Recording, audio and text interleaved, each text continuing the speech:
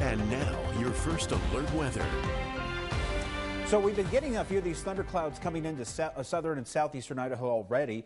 You've been feeling the wind today. Yeah, it's going to remain windy as we head through tonight with more soaking showers in play as we roll into your Saturday, Sunday, and Memorial Day Monday. This is a live look once again along Georgetown Summit. We're getting some of those showers coming along Highway 30, and we're working on more of this wet weather spilling up from the south here in the next few hours. And we're going to see more of these soaking showers rotating through the region as we take a look at Viper radar right now. Still pretty dry in the Snake River Plain, but this is what's heading in here for tonight and through tomorrow. Quite a bit of wet weather already to the west of us out towards Boise and areas along the Oregon state line along Interstate 84. Plus also as you're looking around Twin Falls, we've been getting some of the showers coming out of the northern Nevada region there around Jackpot. Plus we're getting those showers out of northern Utah right now. Some of that stuff is rotating in here across southern and southeastern Idaho, and you're getting little pops of yellow and red indicating, yeah, we're just starting to work in those thunderclouds right now. And you have a good little thundercloud that is just coming over the mountains in Pocatello,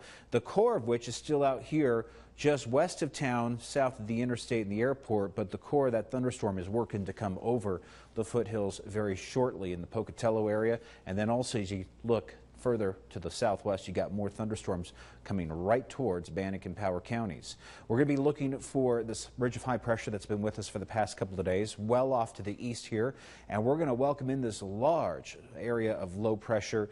The engine driving this system is all the way up here still, just coming into British Columbia, but you can see the moisture in the cloud deck stretching all the way from Los Angeles up into Canada, and that's going to be the stormy pattern that we're going to see here riding along the jet stream as we work into tonight, Saturday, Sunday, Monday, and even a little bit of Tuesday after the holiday. So here's the forecast. That area of low pressure continues to deepen.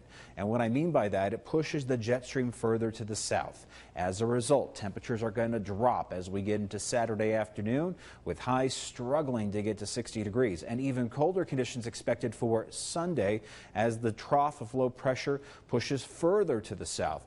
We in turn pull in colder air from the north, and it's going to be cold enough at night and for the early morning hours on Sunday that we're going to see some snow in our local mountains. Vipercast tonight around 10 o'clock. We got the scattered thunderstorm threat in full swing. So later on tonight, we're going to see more of these thunderstorms passing through the Snake River Plain. At times, those storms could turn close to severe status. So later tonight, we got some strong thunderstorms pushing through the region. Scattered rain showers stretching in from central Idaho all the way across the southern half of Idaho into northern Nevada, Utah, and western Wyoming.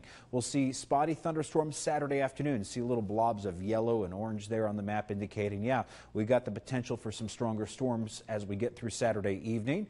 We'll see more of these snow and rain showers coming in for Sunday. And I did say snow because there's the blue on the map as we see the colder air working in from the north, and the rotation starts to get right overhead here for Sunday and Monday. And some of those showers start seeping in from the north and the northeast as we work through Memorial Day, dropping temperatures on Memorial Day for highs into the upper 40s, leading to some rain and snow possibilities. In fact, speaking of snow, I haven't used this map in a long time. I want to show you the snow potential here. Now, of course, we're talking mostly mountain snow showers with a little bit of the snow kind of skirting around the Snake River Plain. But places like Soda Springs could even see some snow. Quite a bit of wet weather in the Snake River Plain as we're getting to Saturday afternoon with those soaking showers. So yeah, hold on to your hats. It's going to be a bumpy ride. 59 for the high in Malad and Preston, 54 in Soda Springs with highs of 58 in Rexburg, 51 in Jackson, 48 in Island Park, highs in Challis at 61, 56 in Arco, and temperatures tomorrow into the 40s and 50s throughout the day with a lot of wind and those scattered showers. 8-day forecast will go to Jackson. Temperatures stuck into the 40s for Sunday and Monday with overnight lows mid to lower 30s with the chance of rain and snow and rumbles of thunder. Salmon, a high here of 56 for Sunday, 55 for Monday.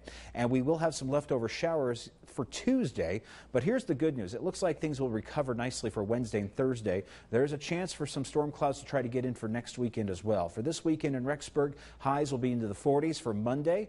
We'll see Blackfoot highs into the upper 40s for Monday as well, with 50s for the weekend. And as we go to Pocatello and Idaho Falls to wrap things up, it doesn't matter pretty much what city you're in. You're going to be hit with the wet weather with a mix of rain and snow, gusty winds, scattered showers and thunderstorms, and highs falling to get us started for the week, with numbers looking a little nicer by Tuesday and Wednesday. Todd. All right, Michael, thanks a lot.